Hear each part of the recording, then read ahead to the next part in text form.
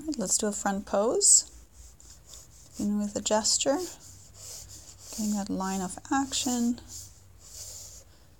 and letting my hand feel out where this ends. So I'm not kind of trying to measure this at this point. I'm just kind of feeling it right here, and trusting my first intuition for that first pass.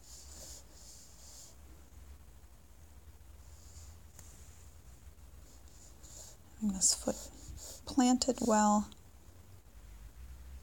underneath the shoulders.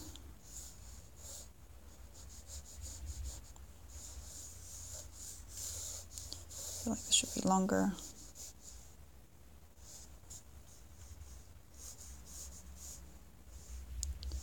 Fluid lines for the arm and hand placement.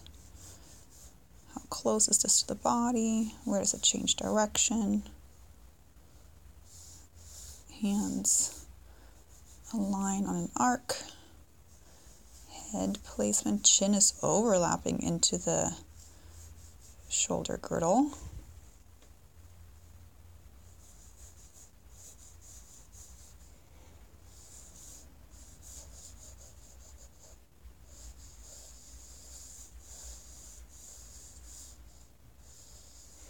Shortening this up a little bit.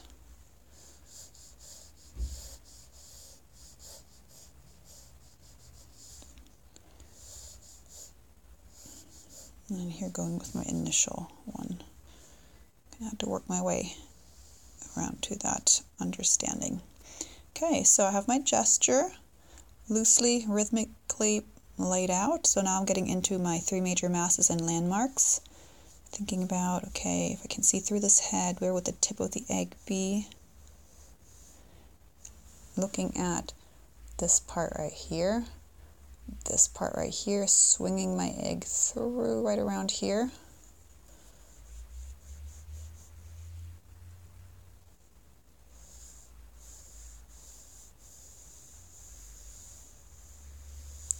Sternum is over here, so a little on the right, a lot on the left, a lot of space there.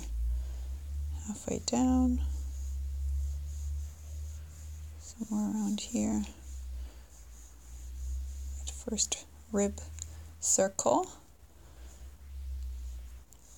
And the neck is very overlapped by the head, but I am going to place my landmarks on the head. Just looking down. Here's the side plane, somewhere around here. The ear sticking out beyond the head shape for this one. Connecting these two ears with each other.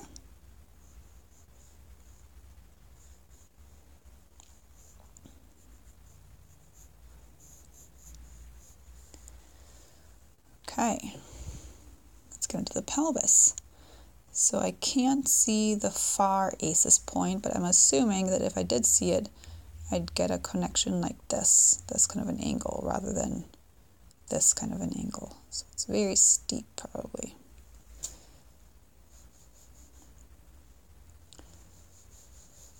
So in terms of a bowl, it's spilling away from me.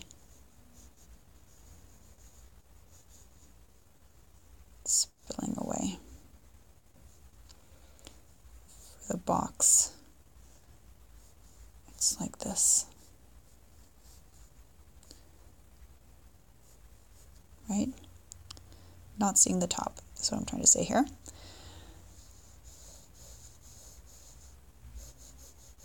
Getting this plane change. And getting my pubic arc guesstimated and my great trochanter. Okay, and then here I'm thinking about the collarbones up here. Collarbone meeting that acromion process. Collarbone meeting the acromion process. Thinking about the simple form and the simple width. Even here, I'm drawing as if I can see through that rib cage.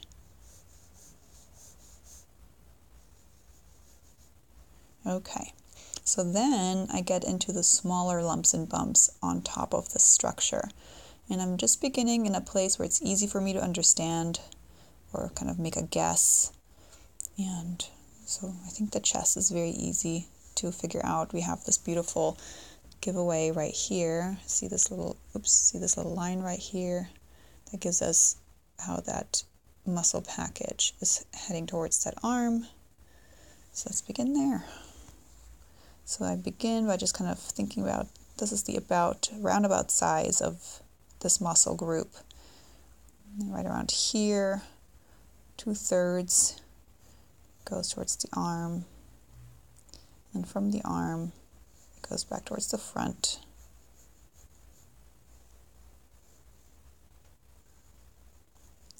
Think about the thickness of this kind of chest pad.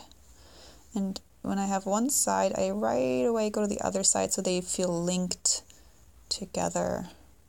And this is sticking beyond my rib cage. You see that?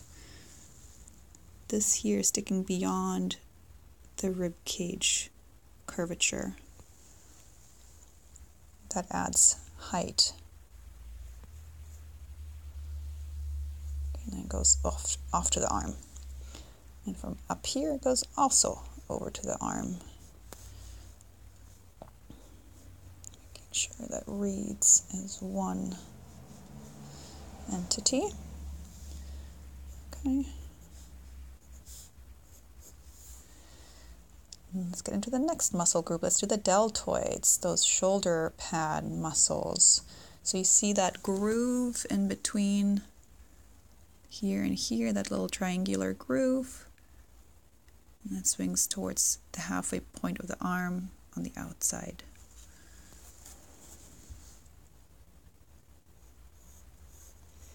Begin loose. Halfway.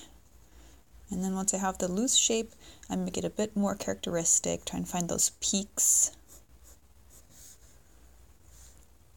Segments, that front segment. You see how I have this circle? I'm trying to arrange that ending point with that ellipse, just so it feels like it's part of that same form. Other side. There we also have this little groove in between right here. That groove tells us where the deltoid begins. Let's begin loose in general. And then we tease out those apexes.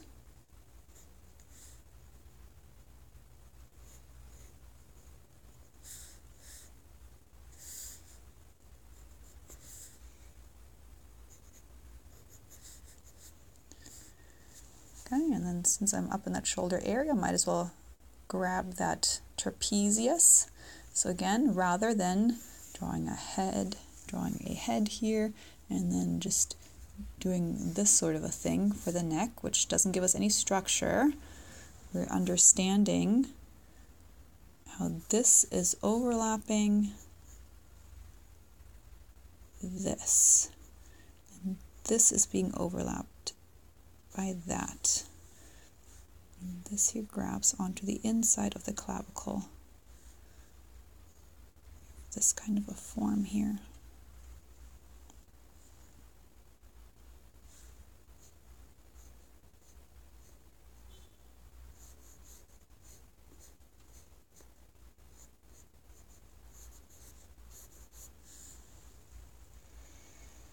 Okay. The other side, I have a little segment of the trapezius, make this follow through. Okay, let's go down to the abs.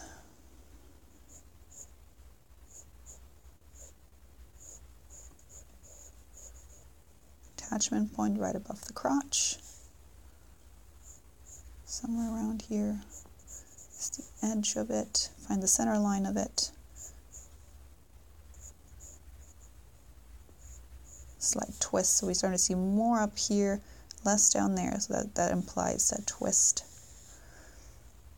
And then we have underneath the belly button, or at the belly button, we have our longest segment. We keep those light, and then we have the first short segment the next short segment, and then the last short segment is hanging out up here, and it gets steeper and steeper. We want to bring out this here.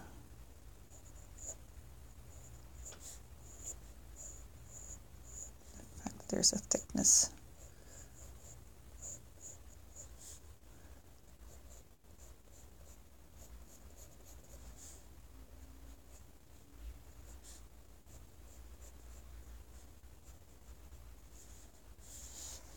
Okay, and then here, that part, look at the reference, that gets squished, compressed.